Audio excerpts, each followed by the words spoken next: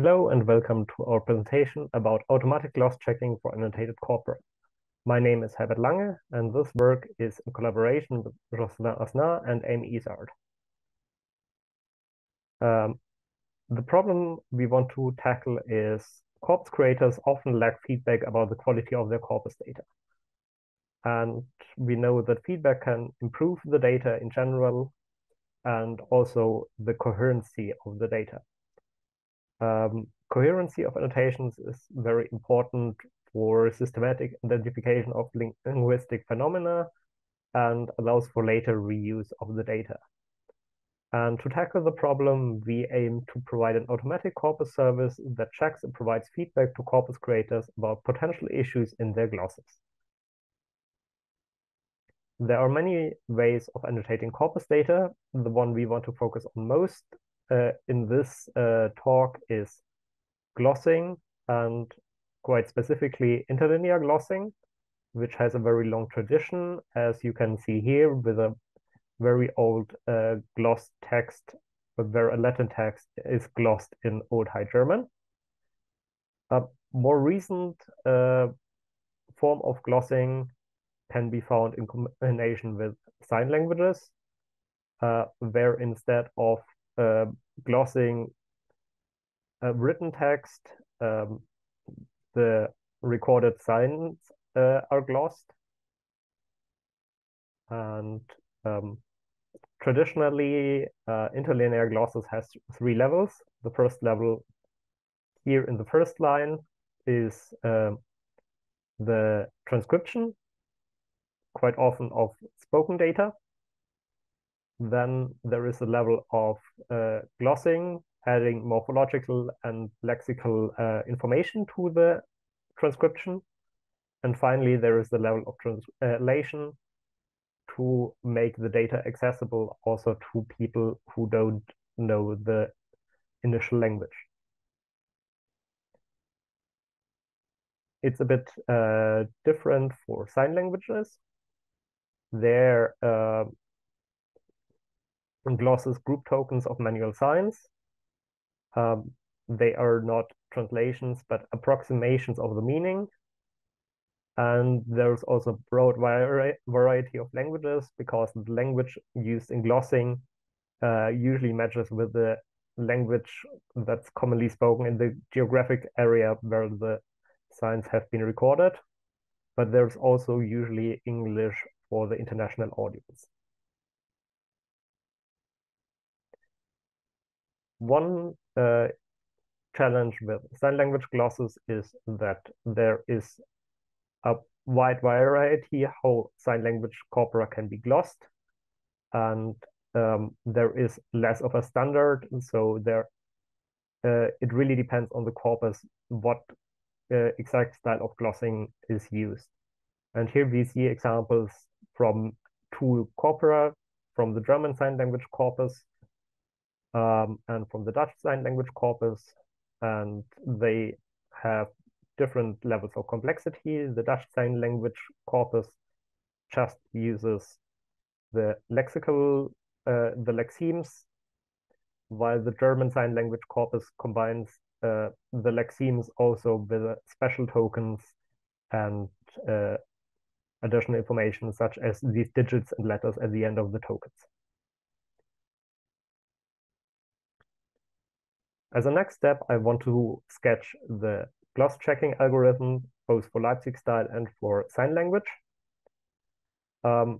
Usually we require some documentation of what kind of glosses we expect, especially for the grammatical glosses.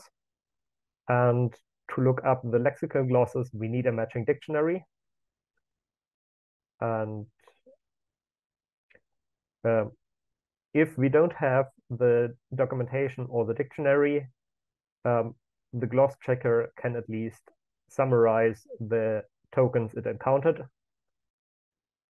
And what the checker does is it segments the token into the lexical and morphological annotations.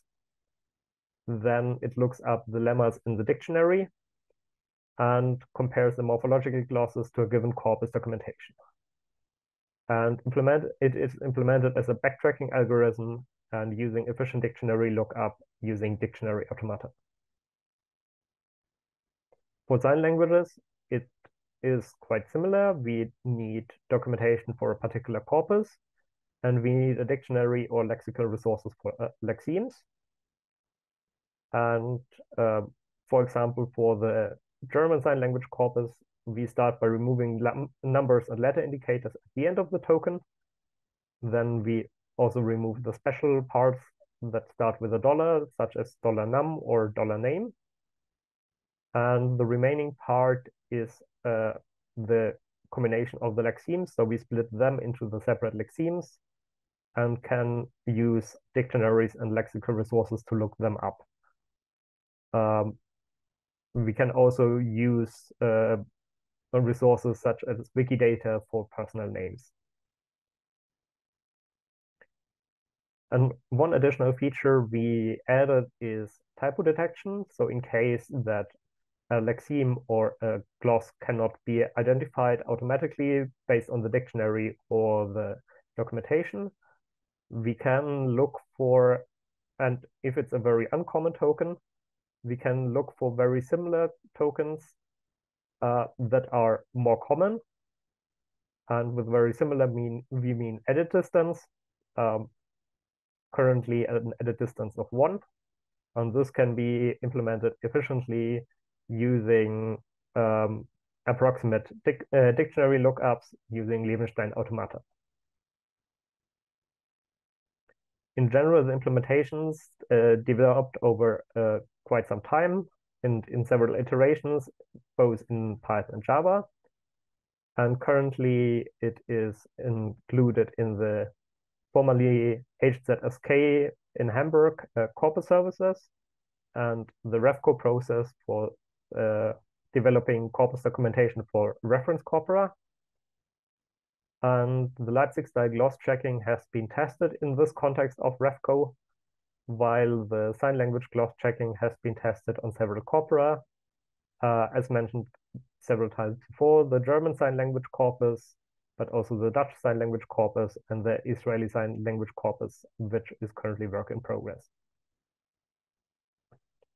An important part, as you might already have noticed, is the documentation. And if we look at Leipzig style glossing, then the documentation usually contains glosses such as A for agent argument or DU for dual.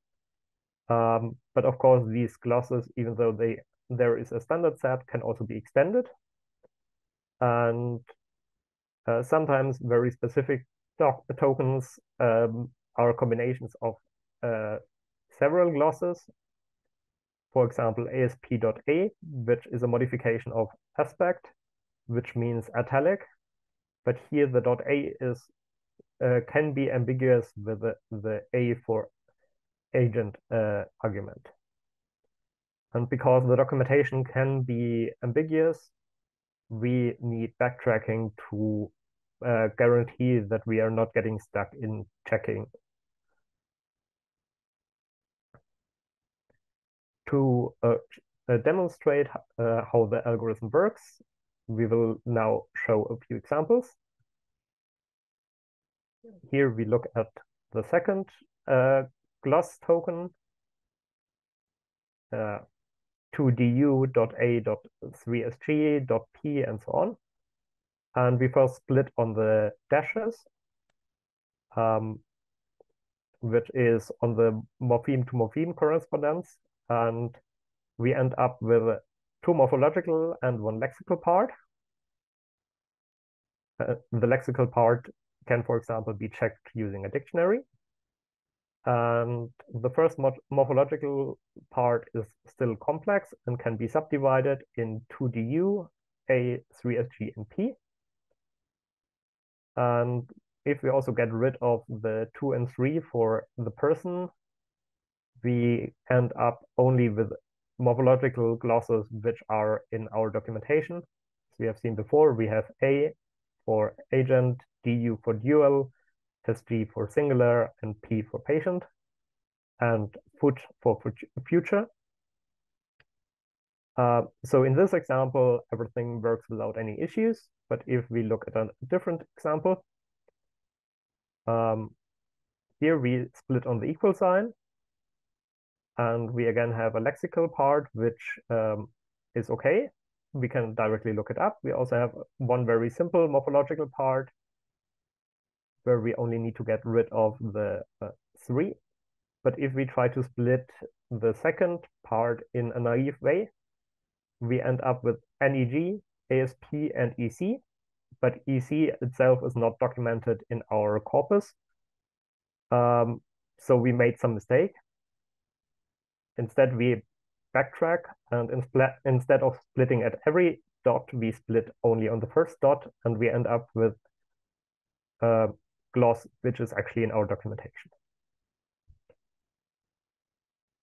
Now, for sign language gloss checking, we can have either very simple examples where we have just the lexeme together with the indicator at the end, the 2b. So we can easily split them and then look the lexical part up. For more complex cases, here we have first special token, $num. Then we have a lexical part, which consists of 3 lexemes. And then we again have the indicator of 1. So we remove the indicator and the special part and split the lexical information to get the 3 lexemes week after now, which we can look up in the dictionary. Similarly, if we don't have a special token in the beginning, but still have several lexemes, we split the indicator, and then we split the lexemes. And a bit of a special case is this, where we have the special token name. So we split into the special part, the lexical part, and the indicator. But due to the special token, we know that the lexical part is actually a proper name. So instead of splitting it, we can just treat it as a proper name and, for example, look it up in Wikidata that it actually is a name that we can verify. Now, a quick demonstration of the typo detection. For example, if our statistics shows that we have several occurrences of fence, but we also have the spelling without the E or the EC flipped, then our typo detector could say that both of them have an edit distance of 1 to fence, but have a significant difference in frequencies, so they can be identified as typo.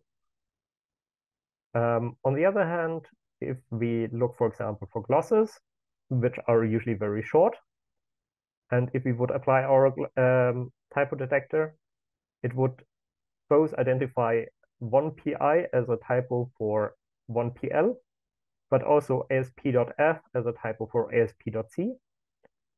But ASP.F is not really a typo, but this can be avoided by only applying the typo detector in case where the token cannot be checked in the documentation.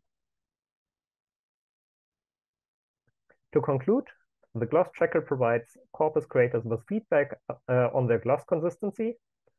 The algorithm can rely on an existing dictionary or documentation to check both the lexical and the grammatical glosses. And if these do not exist, the dictionary and or the documentation, the gloss checker can bootstrap this information using the corpus data. And as a perspective, we want to work towards one common algorithm for gloss checking across different types of corpora. And given our experience with the 2 different glossing formats, this seems very doable. But if you have any questions, feel free to contact us. And as mentioned before, the gloss checker is available as part of the corpus services on this GitHub link. Thank you for listening.